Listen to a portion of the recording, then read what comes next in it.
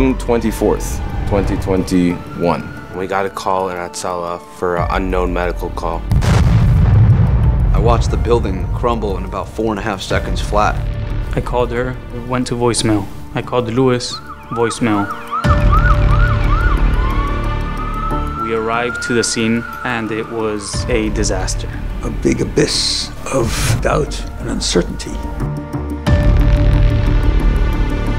For about 15 years, we lived in a neighborhood with no issues from our neighbors. I see my 200-something-pound neighbor, 6 foot something, running out. The earth around me is shaking. Next words that come out of his mouth are, "Do you want my son to come out and beat you with a bat?"